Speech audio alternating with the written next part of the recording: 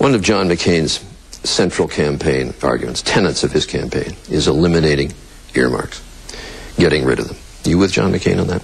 I certainly am, and of course the poster child for the earmarks was Alaska's, what people in the lower 48 refer to, the bridge to nowhere. Of course, it was a bridge to a community with an airport in southeast Alaska, but that was excessive, and an earmark like that, not even supported necessarily by the majority of Alaskans. We killed that earmark, we killed that project. But it's now pretty clearly documented. You supported that bridge before you opposed it. But you turned against it after Congress had basically pulled the plug on it. Do you want to revise and extend your remarks? It has always been an embarrassment that abuse of the earmark process has been accepted in Congress, and that's what John McCain has fought, and that's what I join him in fighting.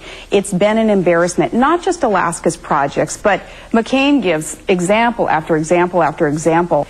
And now, obviously, Charlie, with the federal government saying, no, the rest of the nation does not want to fund that project, you have a choice. You either read the writing on the wall and understand, okay, yeah, that project's going nowhere. And the state isn't willing to fund that project. So what good does it do to continue to support something that circumstances have so drastically changed? You call an audible and you deal in reality and you move on. And Charlie, we killed the bridge to nowhere, and that's the bottom line. You said you now agree with John McCain that earmark should be eliminated.